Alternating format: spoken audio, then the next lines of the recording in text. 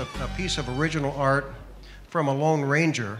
When I first saw these in the early 70s, I was amazed at how large they were and how finely detailed the draftsmanship was. I remember going to a friend's house, Jim Ivey, who was a comic dealer, original art dealer, with Charlie Roberts and Neil Austin. We founded something called the Orlando Con in Orlando, Florida, to honor these great artists. But we went into Jim Ivey's house, and he's smoking a cigar, and he's pulling out all these different pieces of art like this and just like throwing them on the ground. Here's a Hal Foster Prince Valiant. Here's a Secret Agent X9 by Alex Raymond, and cigar ashes are going all over it. And then his little dog comes running around on top of him and then starts scooting across the top of him.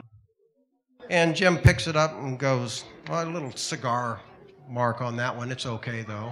I mean, it's like, but great stuff. Because of that, we started the Orlando Con about the same time that the San Diego Comic Con was initiated back in the early 70s, and somebody who's been a part of that. Mark Evanier, a dear friend, is here. And Mark, if you could come up and tell us a little bit about the original art.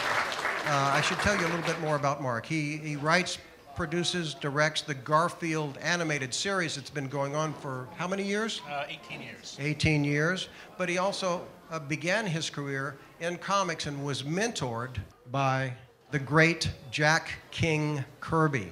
How did that come about?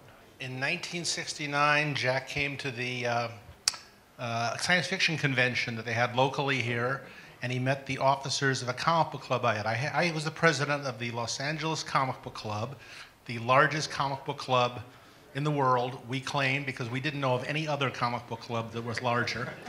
We used to meet at Palms Park up near the San Diego and Santa Monica Freeway intersections. I wasn't at this convention. Our officers invited Jack to come speak at the convention, at the club. Jack never came to the club to speak. There was only one professional who ever came to the club to speak we invited, and that was Sergio, which is how I met him.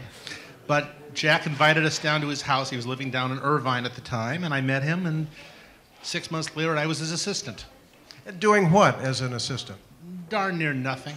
He was a man who wrote and drew and didn't need assistants. He just wanted somebody around to keep him company, and every so often, do the dirty work of fixing up a piece of artwork, or, trace that over, or cut that out, or paste that up, stuff like that. It was very trivial, but I just got to know the man, and he was one of the few authentic geniuses ever in the comic book field, in any field I've ever encountered. An amazing man.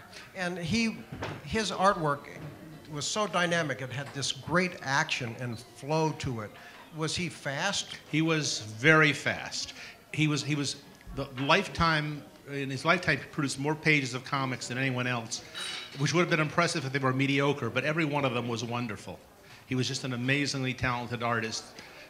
Who's been stolen from incessantly over the years, people copying his work, and he set out a whole style. He basically invented the idea of adventure comics and superhero comics, and kept revolutionizing the business. If you go to Comic-Con and you say a bad word about him, 25 people will beat the crap out of you. And I'll be one of them.